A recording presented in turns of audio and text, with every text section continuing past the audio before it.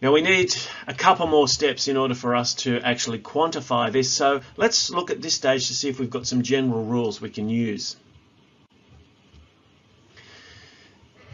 There's variations on these rules, and it doesn't really matter which ones you pick as long as you have a way of remembering some of these key solubility rules. So the first thing we want to look at is NAG/SAG. Nitrates, acetates, group 1 ions, and we used 2 of those on the previous slide. We said that all nitrates are soluble, so that's important. Acetates, that's the ion that has 2 carbons, a double bonded oxygen and an O-, which is the anion of acetic acid or ethanoic acid. They're always soluble.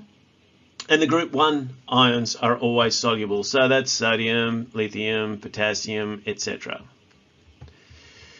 The SAG part is sulfates, ammonium, and the group 7.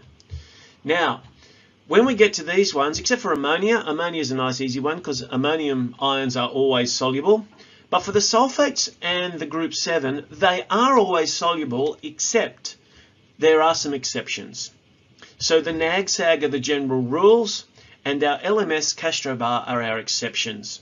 So if we look at the sulfates, we can see that all of the sulfates are soluble with 2 groups of exceptions. The first group of exceptions are our LMS, our lead ions, our mercury ions, and our silver ions, LMS. So that means that when we say sulfates are always soluble except these, that would mean lead sulfate is insoluble. It would form a precipitate, and so would silver sulfate, and so would mercury.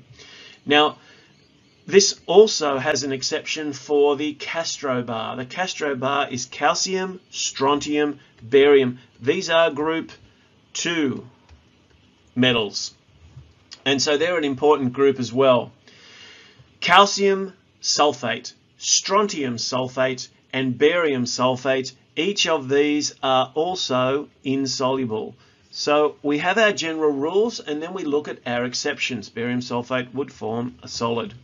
In the group 7 elements or anions, each of these is also soluble. The exception again is the LMS group. So that means that silver chloride, chlorine is one of our group 7 elements. They're all soluble, but since silver chloride is an exception, it will fall into that insoluble group.